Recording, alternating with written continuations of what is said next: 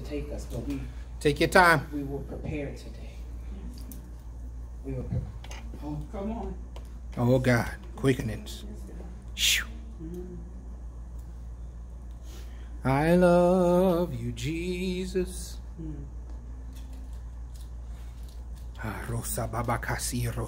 Thank you, Jesus. Just want to tell you, Lord, I love you more than anything. How many ever met Jehovah Shalom before? Come on. Shabariko Salasio. My peace. My peace. Yes, yes. How many ever experienced Jehovah Shalom? Come on. My peace. My peace. My peace. It's the name he gave me this morning. Jehovah Shalom. My peace. My peace. There's a peace that surpasses all understanding that can only be found in Jehovah Shalom. Come on. Come on. Anybody know who Jehovah Shalom is? Come on. Come on. My peace. Anybody have a banner of peace displayed for them? Come on. In the midst of trouble and tribulation. Banner of peace being displayed for you. Yes. Jehovah Shalom. Yes, God. Anybody ever had to tell him, pass me not, O gentle Savior? Oh. Hear my humble cry. While on others thou art calling. I know you're calling everybody else, but I want you not to pass me by. Yes. Come on. Somebody say, Savior, Savior, hear my humble cry. Yes. He said, while on others thou art calling, do not pass me by. Yeah. Come on, come on. I felt that so strongly this morning. Jehovah Shalom spoke to me all night. My peace. My peace. My peace. Give you peace on the boat if you let it. See, the problem with the disciples is they didn't let him give them the peace. Yes. The problem with the disciples when they were on the boat is that fear interrupted the peace. Yes. Come on, I'm saying something Come on. already. The fear interrupted the peace. Yes, it did. The doubt interrupts the peace. And so Jehovah Shalom has to step in to remind you of who he is. Yeah. Come on, he's more than just a God. Come on, somebody. He's more than just a capital G God. I know him this morning as Jehovah Shalom, my peace. Come on. Come on. He specifically said that to me, and I just, oh God. My Savior. My peace, I'm your peace. In the time of trouble, I'm your peace. In the time of calmness, I'm just your peace. I'm just your peace. Come on. Yes, God. Oh God, we love God. Help me today, God. Help me, Holy Ghost. Help me, Holy Ghost. Help me, God. My peace. My peace. My peace. You know, I got so angry this morning about people talking about the church.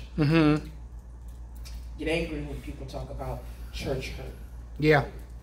The thing that you sent me today, or somebody, Jesus has been hurt so much that he should be the one not coming to church, but he always shows up to church. Yeah.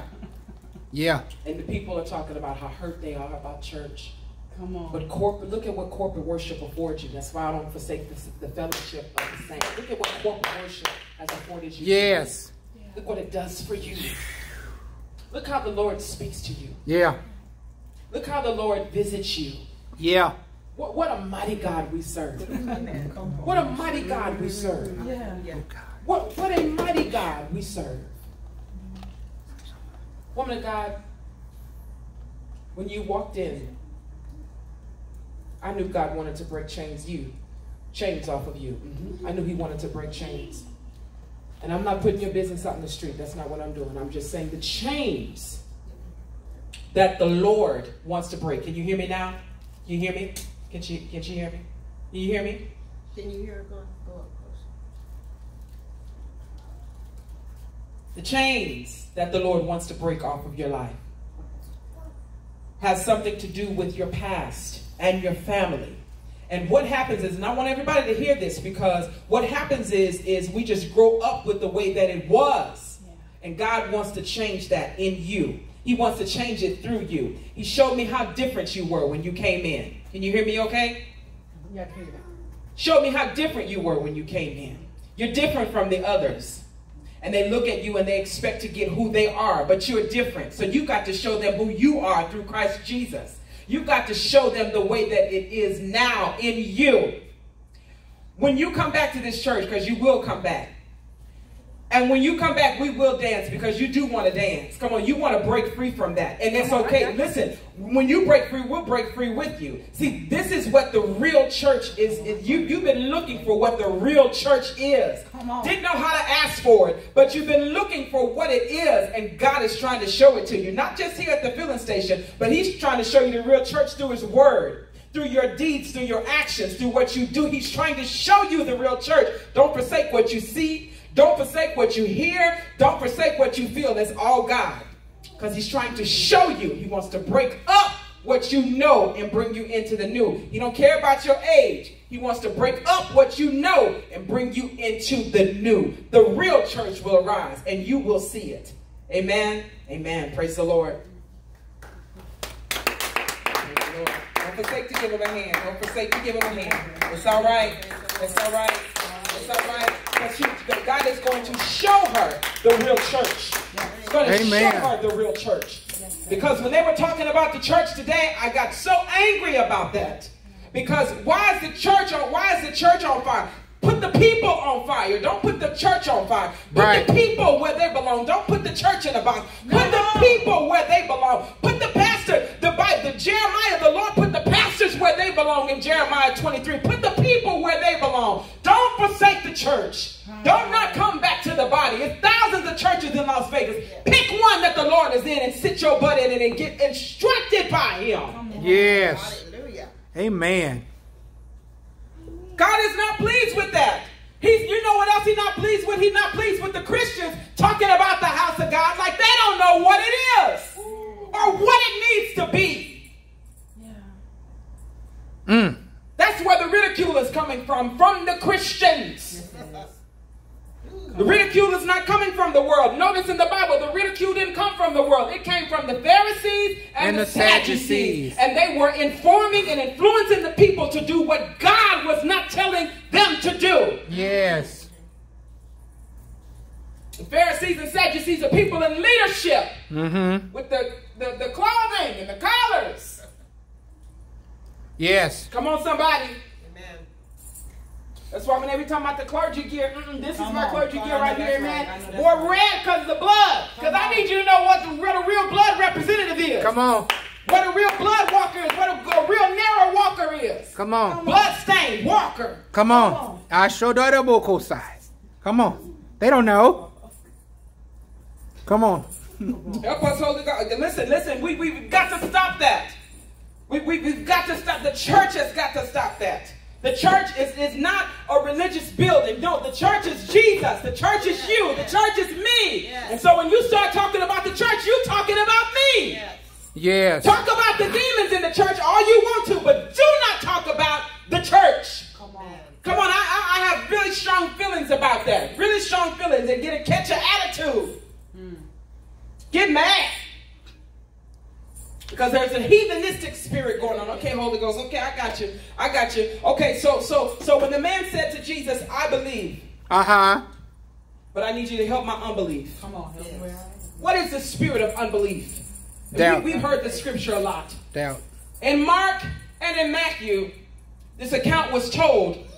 And in both settings, there was an argument going on prior to the little boy being healed. And so who was the argument with? The Pharisees and the Sadducees. And those who thought they knew what was going on. Right. Those who thought they knew. Jesus came up and said, what are you guys arguing about? Because it's really starting to get on my nerves.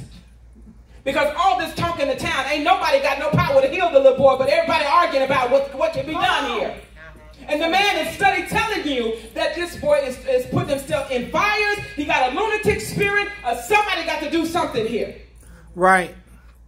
Jesus heals the boy. You notice in the story. Let's go. Where's the story at, God? Mark 9 and 24. 20, something like that. Let's just get in there. Come on. Because I want you to see what happened here. Yes.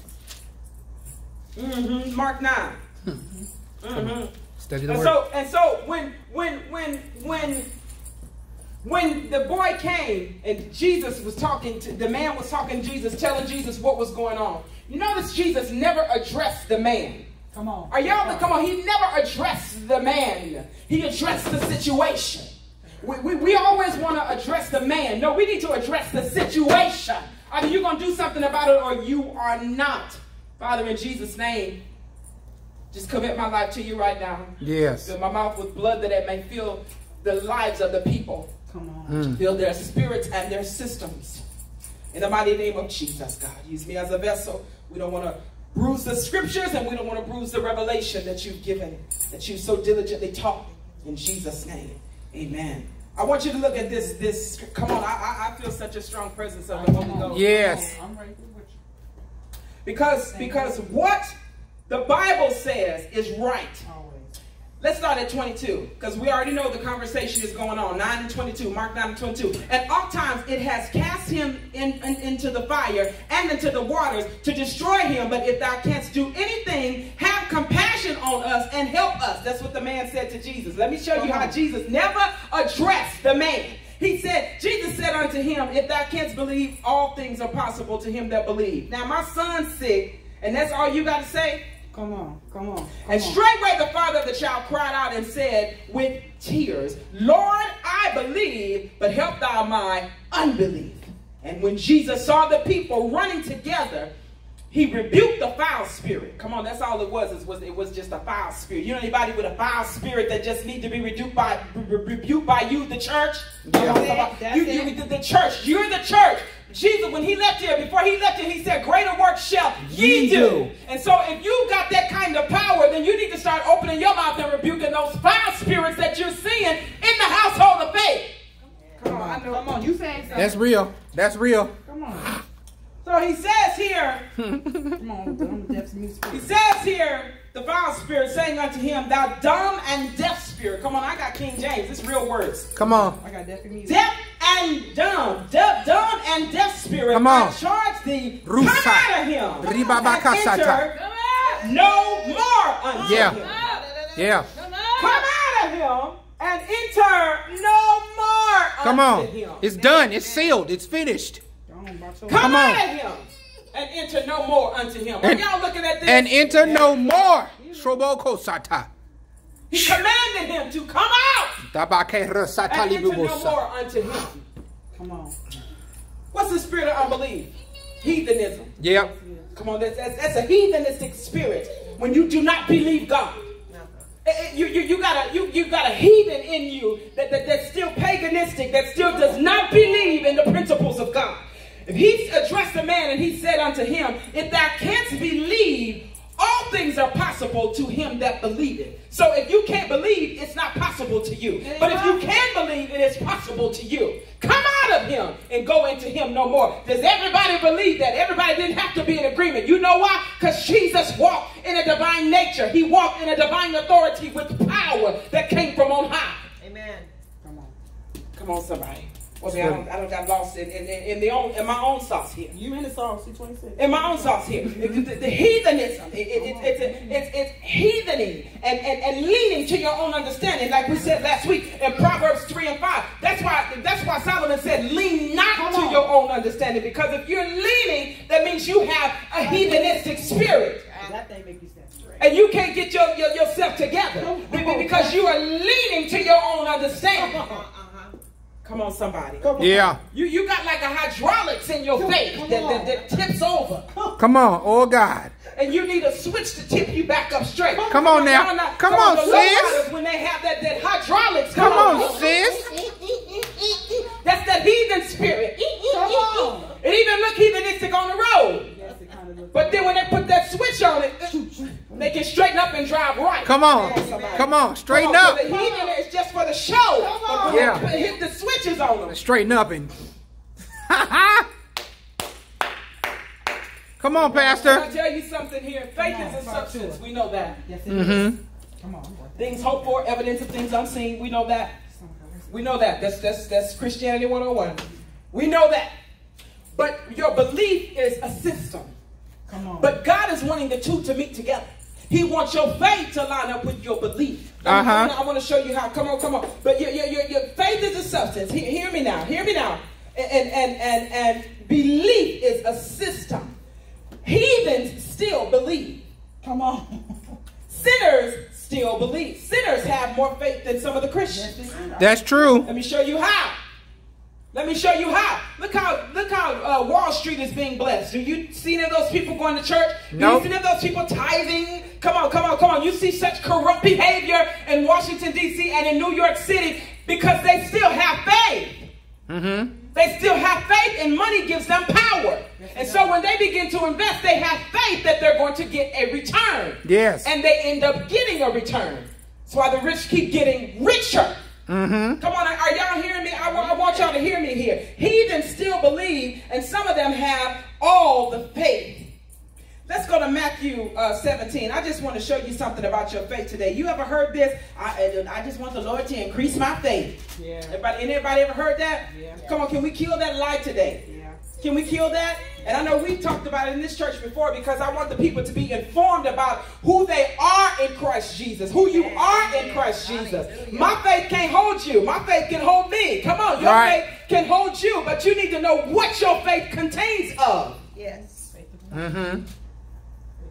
You need to know you don't need to increase your faith. God don't need to increase your faith. Right. Come on. He don't need to do that. Go to Matthew 17. Are we there? 15. The same story is here.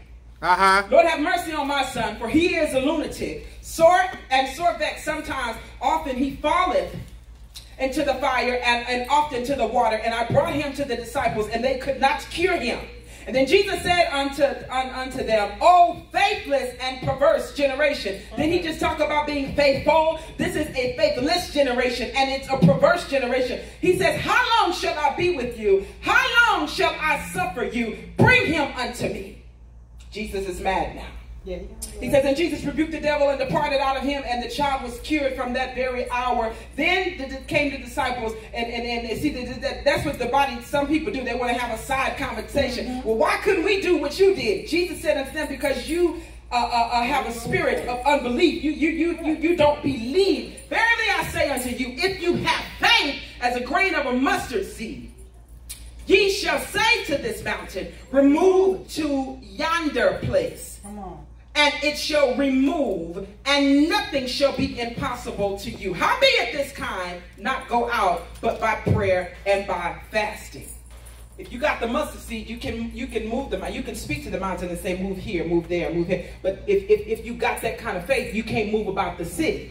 You just got faith to, come on. The seed only helps you move the mountain. Come on, can I take you deeper in your faith than that? Can we go deeper in your faith than that? Come on, how many believe in God for some things that only takes your faith? Only takes your faith, only takes your faith. But he said, only the mustard seed is going to remove the mountain. You can speak to it and it's going to move, it's going to be destroyed, all of that. But you cannot move about the cabin, as the airline, as the pilot says. You cannot move about the cabin. You can get on a plane, we can get you to the next destination, but you cannot move about the cabin without what we get ready to give you right here. Come on. Are we listening here? Come on. So he says, how do I keep?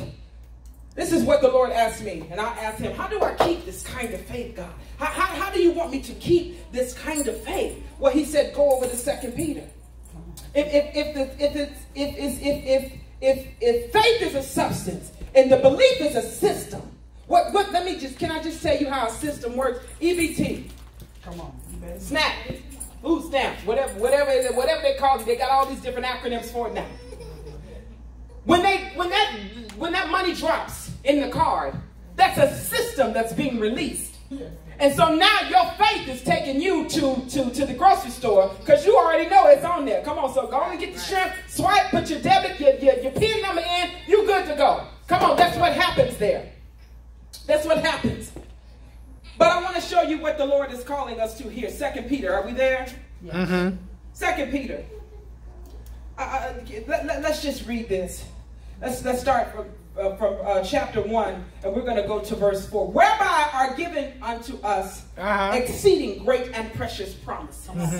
Come on, that's what we just received in praise and worship. Great and precious promises. Come on. Because he promised to set me free. Yes, he did. He promised, he said, he who the Son has set free is free indeed. Come on. Come on. He promised, he said, I'll never leave you or forsake you. Come on, come on. So great and precious promises have already been given to us. Yes. He said that these might be partakers of the divine nature. That's the part. I just told you Jesus had a divine nature. And so if great precious promises are given to us, I'm already part of the divine nature. I'm trying to take you, God, you said I could take you deep in your faith. I'm just trying to take you deep in your faith. Having escaped the corruption that is in the world through lust. Come on, there it is. There it is. Here we go. Degeneration. Come on. Is what the Bible says. Then he says here, and beside this, giving all diligence, add to your faith. Did you see that? You don't have to ask the Lord to increase it anymore because it's your job to add to your faith.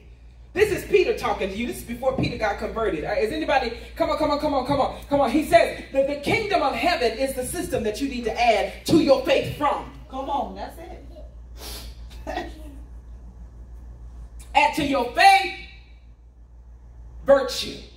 Virtue is devotion. Come on, somebody. Is anybody listening? Others need to change. It's the ethics that people need to change when they see you. Come on, when you tell them, like this woman of God right here, she can go around and tell them, listen, I'm a woman of God. I don't do those kinds of things. The whole atmosphere will change. And if it don't change, then she needs to bounce. Because they don't respect me anymore. They don't respect God anymore. And so if they don't respect that, I'm out. Y'all nice knowing you. Come on, somebody. We can't keep sitting in places like that no more. Do you know the Christians are the only people that are bow down to the world? We're the only people that will bow down to the world because we're trying to be nice. Jesus wasn't nice. He said, shake the dust off your feet and bounce. I'm out. Yeah. I'm out. They don't have no faith in this town. I'm out. Take me to the next town where some miracles can be really wrought. Come on. Come on. Ain't got time. My mama really don't believe in me, so I got to leave the house. I can't stand Capernaum no more. I got to go to Galilee. Come on. I need to move. Come on. Right. Come on, that's real. He said, add to your faith virtue, and to virtue you need to add knowledge. What is your knowledge? So your facts. Come on. Facts. It's your grip on the word. Come on. It's your knowledge base. You got to expand your knowledge base. The Bible says faith come by hearing, hearing come by the word.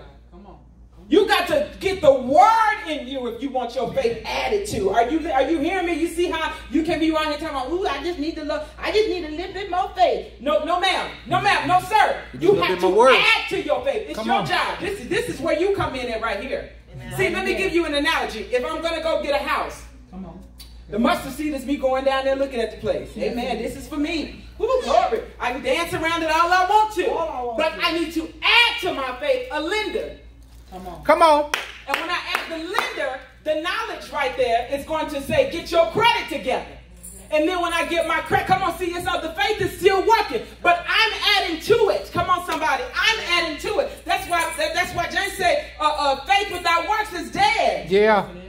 You've got to work at this. Is anybody listening here? Come on, I told you last week it's time for the people of God to be blessed. Right. But if we don't know how to get there, we'll never get there. Right. I just said something right there. If we don't know how to get there, we will never get there. That's We've got real. to add knowledge. And to knowledge, temperance. That's patience with people. Yes, it is. I just said something. Right. That's what it is. That's patience with people. I tell you in a minute, I don't have temper. I just don't have the temperament for that.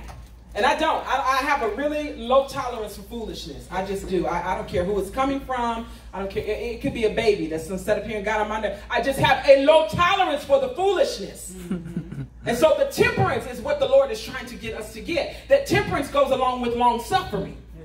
And forbearing one another. And just being there for one another when we need them. See, that's what people are saying that the church lacks. It lacks compassion. Well, the devil is a liar because my Jesus died for all of us. Amen. Come on, right, somebody. come on. Come on. I'm wrapping it up. Sobriety. It's abstinence. Temperance is sobriety and abstinence. You got to meet people with a sober mind. Yes, you do. That means when they start asking you questions, the Bible says you need to be ready to give an answer of the hope that lies within you at any time. Within you. Sober-minded. Come on, somebody. Amen. Not tripped out. Not tripped out. Sober-minded. They just not just talking about sober from drugs or alcohol. I need to be clear in the head to be able to answer you and tell you about the love of God, which is in Christ Jesus. Amen. He says, after I add the temperance, I need to add the patience. And to patience, I need to add the godliness. And here we go, here we go, here we go. The devotion, the honor, the zeal. I've got to add that to you. When the man of God was up here preaching, because I don't know if that was Sunday school or not. I don't know what that was. But when he was up here, you could feel the zeal of God coming from him. Yes, you can. You could feel, you could see it beaming from his shirt. Come on, you got to open up your third eye so you can see. Come on. But Paul said, I wish that above all things that you would prophesy. Mm-hmm. Come on. Come on. That's what he said. If that's the gift that you got, I wish, if you got another gift, okay, man, amen, praise the Lord, you can sing. But I wish above all the gifts that you have, that you would have the gift of prophecy so you can see what the Lord is getting ready to do. Are y'all listening? Is anybody reading the Pauline letters? Come on, did anybody get that from the letter? Come on. I wish above all of these things, all the gifts that you have, that you would learn to prophesy. Yeah, that's what he said. Open up your third eye so you can really see what the Lord has for his people and for you. You can see when the end times will be here, what needs to be going on. Come on. The locusts that's in the city, they're equating it to, come on. to the weather and all that kind of come stuff. On. No, ma'am. No, sir. No, come sir. on. The Lord come on. is on his way back. Come on. That's what it is. Come no, on. Ma'am, no, sir. Come on. You know, you trying to talk about, well, you know, they'll be gone another week. You know, we had a wet winter and a wet spring. No, ma'am. No, sir. Why did it snow in Las Vegas? Because the Lord is coming back.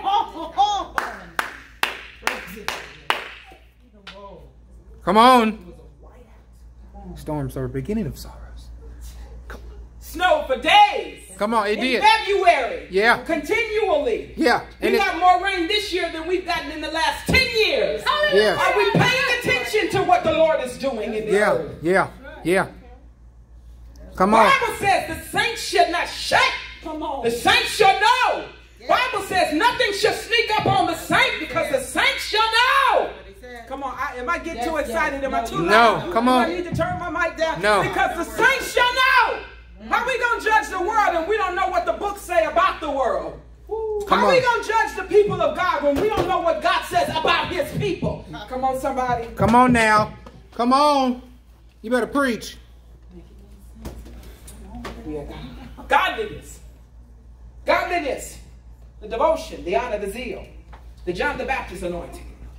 That's what he told me that godliness was. It's the John the Baptist anointing. Uh-huh. Because didn't nobody like John. Everybody thought he was crazy. Mm-hmm. You wear your hair crazy. You don't eat right. What is it? What are you wearing? You ain't got nothing on but the bottom part. Why don't you have on any clothes? Because I'm declaring the day of the Lord. He said, behold, repent.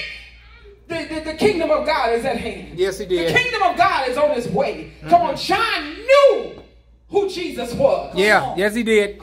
Yes he did. Yes he did. Come on. Made him leap. Let me take you back to when he was in his mama's belly. Come on. Because he was Come John on. was about to be a stillborn. Yeah. Come on, somebody. But Mary came to the house, walked for all those days, walked for all those hours just to wake John up in the belly of Mary. And when he was born, he said, I'm the forerunner for Christ. Yes, he did. Yes, he did. Oh, God. One that's coming that I don't have the power, the strength to even, I'm not even worthy to buckle his sandals up. Come on. As soon as he said that, Jesus walked on the scene and said, baptize me. Come on. Yes, he did. It is written, wild honey and locusts, and you and me. Come on. Dip me. Yes. Dip me, John. Dip me, John. Come on. Oh, bless your name, God. So I can arise. So we all can hear the voice of the Lord say, this is my beloved son, in whom I am well pleased. Come on. Hear ye him. God made a public announcement right there. Come on, somebody. Come on, crack the sky. Right yes, there. he did. Yes, he did. Yes, he did. Godliness. Come on. Oh, God. After godliness, you need to add brotherly kindness. Mm-hmm. Brotherly kindness is not being weak and nice. Right. It's kindness. That's it. Did y'all hear what I said? Being kind is not being nice. Sometimes the Christian mistake being kind. Well, you know what? What would Jesus do? Jesus would rebuke them. Right. Come What on. would Jesus do? Jesus would chastise them. Because the Bible says the love of God comes with chastisement. Yes, it does. And if we can't chastise our brother, our sister in Christ, then something ain't right. Right. I know I just said something right there. Something ain't right. Something ain't right with you. Not in them. Something ain't right with you. Because children, when you start disciplining your children, they enjoy discipline. Come on, we studied that. I used to be a teacher, and I would discipline all the time because I didn't want to be dealing with y'all anyway like that. And so when I begin to discipline the kids, they respect authority more. Yes, they do. We're raising a generation now that don't have no respect for authority. Come on. I'm not going to whoop them. Well, you're not reading the Bible because the Bible says that you should train him up with your belt and spoil him not because you're sparing his life when you discipline him. Come on. Bring him to me. I'll whoop him. Come on.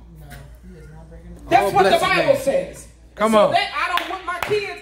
You're not reading the Bible. Something is wrong with you. I don't discipline my kid. I'm just going to talk to him. Because time out is not in John, Peter, Luke, Matthew. It ain't nowhere in here. No, it ain't. It ain't. It ain't. Come on. Kindness. God, brotherly kindness. Come on. You understand how what you need to be adding to your faith. Now, how much of scripture? Wait a minute. I done sat up here and got lost in my own sauce. Here, God. And to brotherly kindness, my Bible says charity. Charity is love. Mm-hmm. Come on. This is the biggest one right here. Because the people shall know we're Christians by our love that we show one toward one another. Our love that we show one toward one another.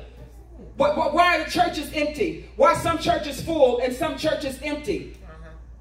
Because the Christians don't have the love that they need to have toward another. Do you notice how things have become so commercial and so competition and so this bound and that bound and this bound and that bound? Everybody's talking about the same thing. Everybody's talking about the things that's making people flip over. I'm telling you, people can and just run up and say, peanut butter and jelly! And people, yeah, hallelujah! Where's the revelation? Come on. That's real. That's real. Where's the revelation?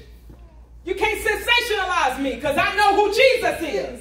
Come on. You can't sensationalize the word because I know what the Spirit is. Come on. What you saying? What you you can't keep saying? me in bondage because I know what liberation is. Come on. And where the Spirit of the Lord is, there is liberty. Yeah, that's what it say. Come on, you right. How much scripture do you know while you talking about you love people? Come on. How much of the word are you giving people while you talking about you love God? Come on, we've got to give people the word. I know Kirk Franklin had a video, and I don't know if y'all saw it. This man was giving him all kind of scripture. Yeah. Just pretty much rebuking him. I seen it. Rebuking him and going in on him and going off on him. And I love you, Kirk, but what part of you got stuck that you didn't know what the Bible said? Right. What part of you got stuck where you felt like, he was wrong and your delivery was wrong? Jesus didn't have a certain way he delivered. He just stood flat foot and delivered. And called people demons and devils. You're a generation of vipers and thieves. Satan, get behind me. Peter, you ain't nothing but the devil. Get behind me. What kind of way did you want him to deliver the word to you? How long we going to play with this senseless generation like this?